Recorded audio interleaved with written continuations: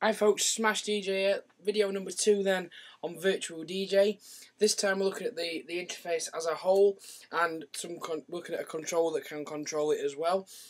If you look down in the bottom right hand corner of this video now, you should see another video pane with the DMC2 attached to the Mac, with the Virtual DJ software that you can see in front of you there. Now I've got some tracks loaded. As you can see in the left hand deck, there's Bad Habit Boys with Weekend, Dave Dowell remix. In the right hand side, the top right hand side by the way, is Dave Dowell Freeloader, the Spencer and Hill remix. Now if you look at this controller, you can actually see that I'm controlling. You can actually see that we're controlling the actual software with the actual controller. This is the controller, by the way, is a Numark DMC2. So you can see when I press play, the software will start playing the actual song. Q will obviously cue from the cue point you've got set. You've got hot cues which just obviously synchronize with the actual software itself with the hot cues. Obviously, you can search through the song. You can just see the waveform moving there. Obviously there's effects on here as well that you can just change the effects of on the actual unit. It just links to the effects what's on the actual Virtual DJ itself, on the software itself. So we get this playing. I'm going to apply a flanger. Can you hear the flanger there?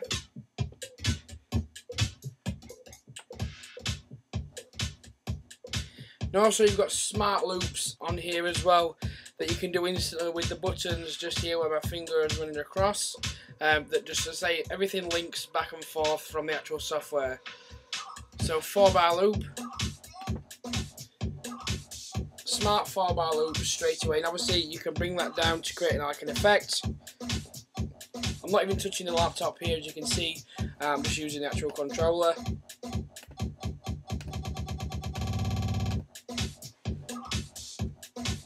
So the pitch, when I move the pitch slider, you can see the pitch slider on the actual software will move accordingly to what I've got it down here on the actual controller. You've got a sync button, which basically the same as the sync button on the software, will sync with the actual track you've got loaded in the next deck. So if I hit sync on this track, you can see that the pitch on the actual software has moved to 132 BPM. If you can't see that, I'll just move the mouse there. That's 132 beats per minute there, which is now exactly the same as the other side. Now I've got no headphones on here. Just put that in a 4-bar loop on the right deck. I've got no headphones on. Let's see how it goes.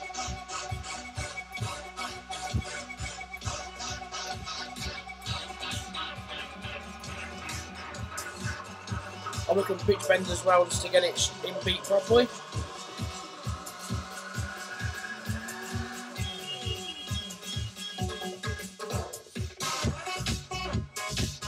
And you can see it is in beat with the sync function.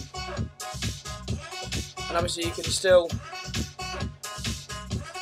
go down your loops with the song that you're mixing in.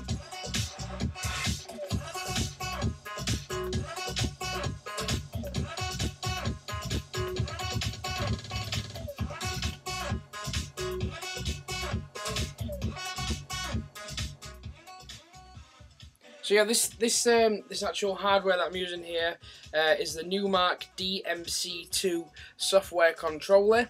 So basically, you've got your jog wheel as well, which you can do scratch with as well.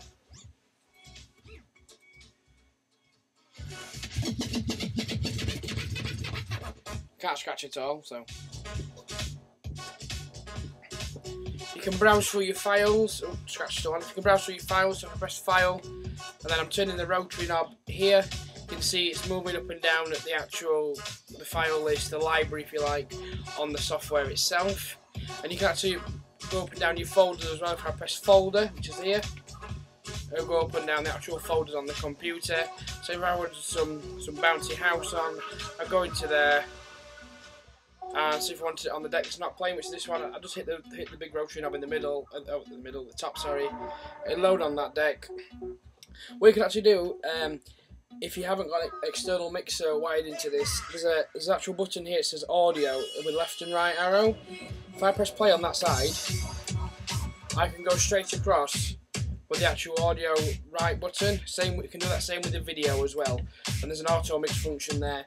If you like, maybe you've got some background music on or something like that. If you've got some background music on or something like that for a wedding or something like that, you can actually use the auto mix function just to keep playing that until you actually start properly with the actual gig.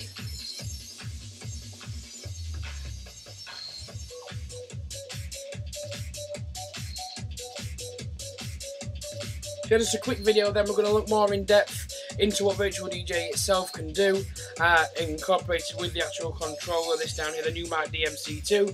Looking at Virtual DJ Pro 7, stick around for more videos. Thank you very much. Practice and enjoy.